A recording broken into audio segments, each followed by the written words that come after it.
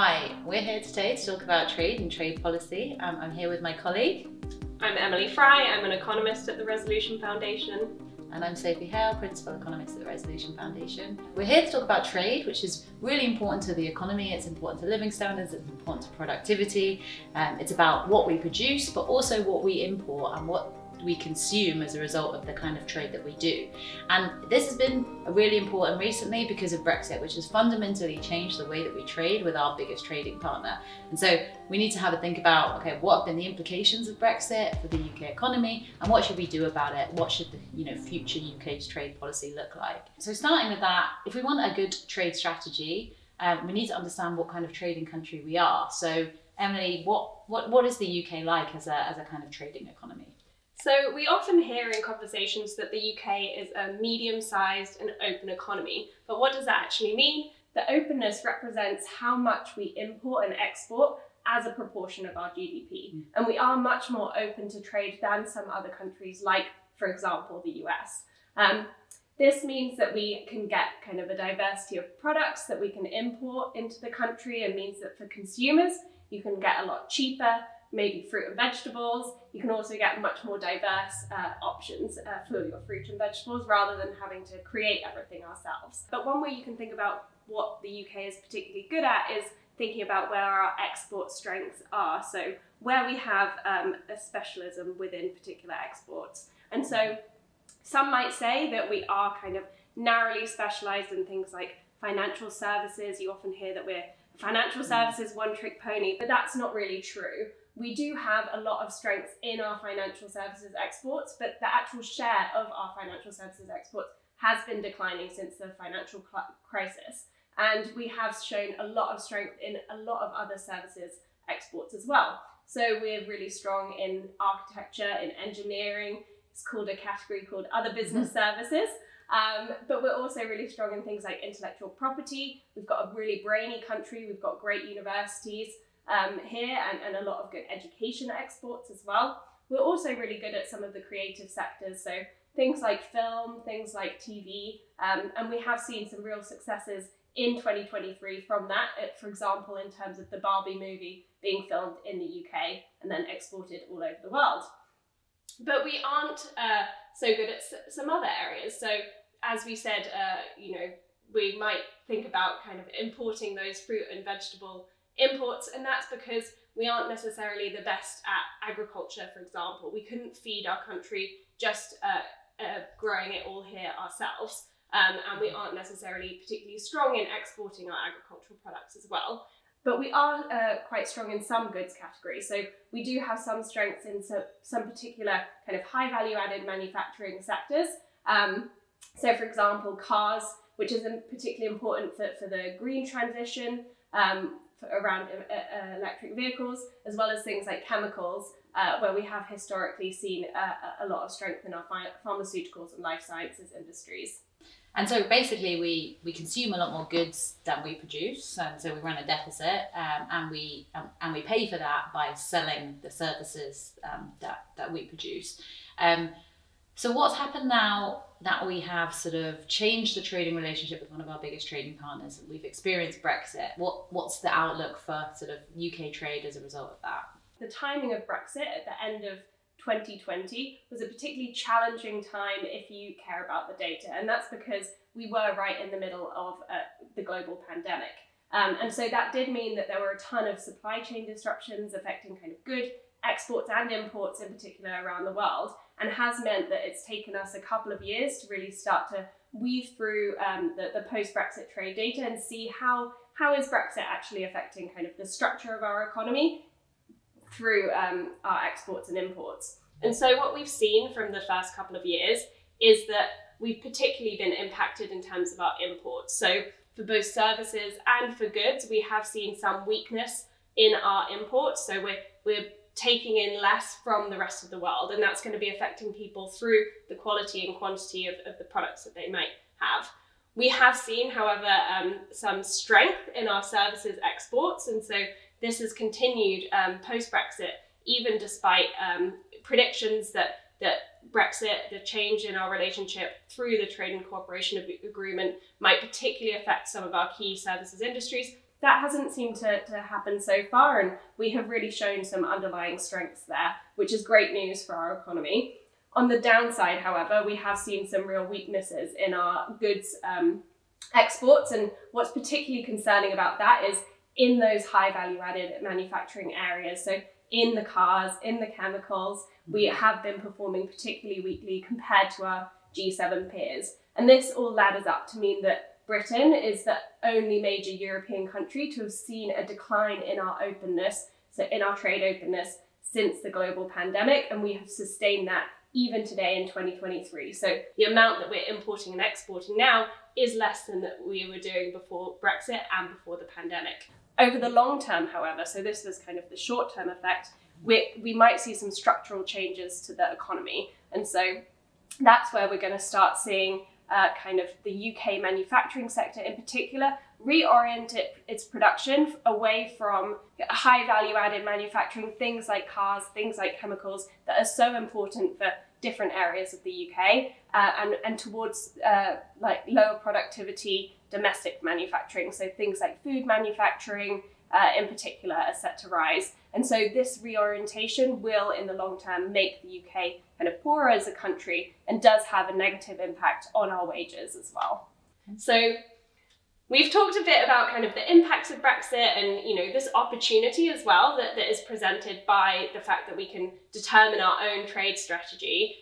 But where are we at with making up our trade strategy, and what should we be thinking about in the future? I guess it's worth saying there's been a lot of policy and public focus on trade policy in the last sort of 5 years in the UK, probably more than there ever has been before.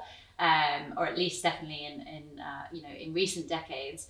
A lot of that has been focused on, you know, what kind of trading arrangement should we have with the EU, and we've ended up with trade and cooperation agreement. It's a kind of a typical free trade agreement with a few elements that go a little bit deeper than that, but you know, it's really a lot less closely aligned with the EU than EU membership was.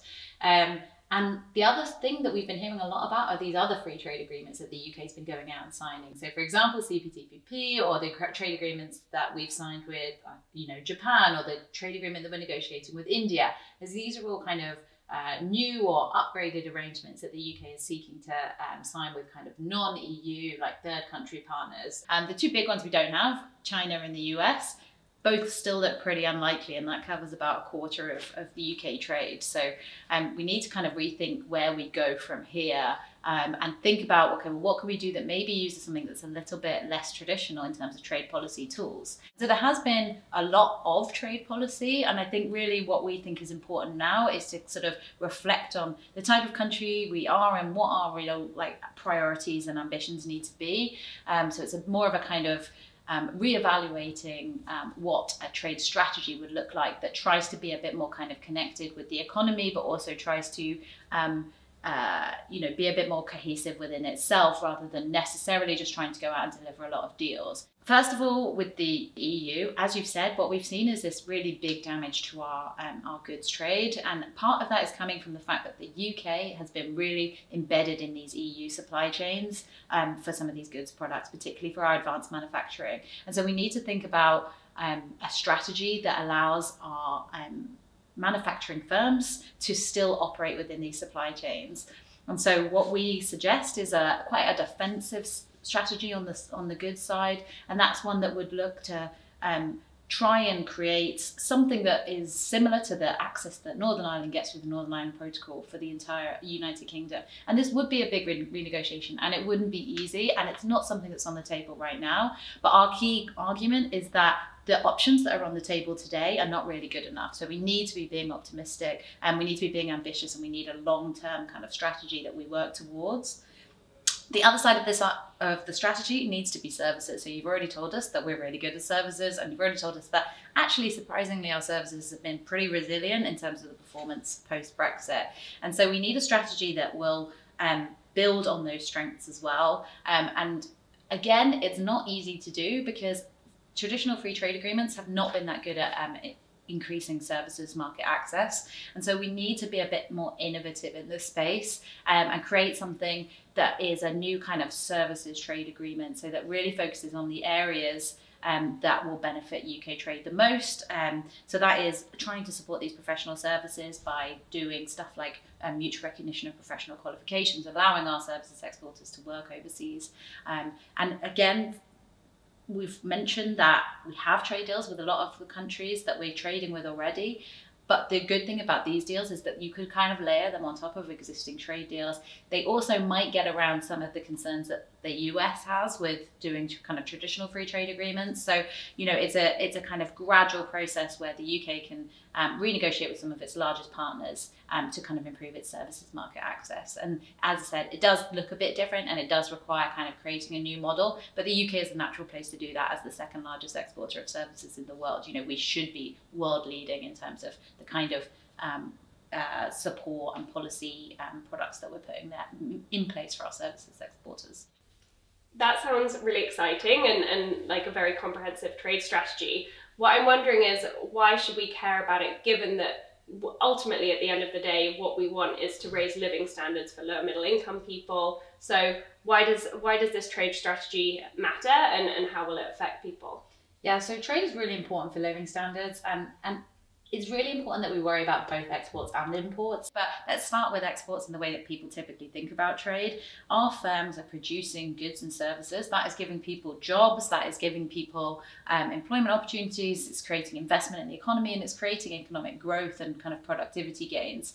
And some of that output is going to other countries, and that's effectively what our exports are. So if we are exporting less, we're producing less, we have, you know, slower, it will affect our productivity, it will affect the rates of employment that we see. And ideally, we also have a specialism that is in kind of more highly productive industries. So both these kind of, you know, finance and other business services, professional services industries, but also, you know, advanced manufacturing. And the fact that we have this profile that allows us to specialize in jobs and to specialize in industries and therefore work in jobs that tend to pay better than we would if we had to provide, you know, everything for ourselves. And that's the important role that imports are playing. So the fact that we can bring in imports for cheaper from other countries, and we can consume, you know, fruit and vegetable from all around the world that we would never be able to produce in the UK, but also the quantity that we can produce is really impacted by the fact that we can bring in kind of imports. And so trade is playing this hugely important role in driving productivity and kind of creating a specialization and jobs in industries that we want to work in. And actually, you know, the UK is quite lucky in terms of the structure of the economy that we have and the industries that we specialize in. So that clearly is like contributing to the economic growth, and our strategy is all about how can we drive growth so that we can see those improvements in living standards. The stagnation that we've seen over the last 15 years has really been critical in like preventing us from experiencing kind of improvements in living standards in this decade, and particularly for, you know, for lower income households. When we think about this trade strategy in particular, the one that we're focused on, particularly focusing on services and the really important role that professional services play in our trade strategy, but also in our economy, we do need to face up to some of the kind of issues that will arise from focusing just on that. So in particular, our services exports are really highly regionally concentrated in London, and actually over time, over the last like 5 or so years, they've become even more concentrated in London. So it's not only that the most of our exports come from London, almost all of our export growth has been based from kind of London-based firms. And this is an issue if we're focusing on a strategy that's going to do even more to promote these kind of services exporters. So we need to think, how can we make sure that that this growth that we may be able to create from such a strategy is shared growth, and that, you know, those on kind of lower incomes but also in other kind of regions can benefit from it. As you say, kind of services are really geographically concentrated in cities, and I think that's why kind of the advanced manufacturing piece of our trade strategy is so important. And that's because, you know, whilst we might have domestic policies now that are really focused on supporting those advanced manufacturing industries, you also need to have your trade strategy pointing in the same direction, because at the end of the day, if you don't have a big enough market to sell your cars to, you're not going to be making many more cars. And so that's particularly important because these pockets of high value manufacturing are quite distributed across the UK. So if you look at Derby, for example, it's got almost triple the amount of output that it's producing is in manufacturing, and also about double the amount of jobs are in manufacturing as well than they are in the rest of the UK. So for that specific area, these jobs and these industries are particularly important, and that's why defending them is so important too. I think it's key to say that, it's not necessarily the trade strategy that is the way to try to achieve all of those goals. You need a comprehensive economic strategy that works together and not try to deliver, kind of every single individual goal that you have for your economy just through your trade strategy. Thank you for listening to this video on trade. That's all we have time for today. But please do check out our Economy 2030 work, including our final report. Emily? Ending Stagnation. It's a great read, so we'd highly recommend. But thank you for making it to the end of this video, and we'll see you next time.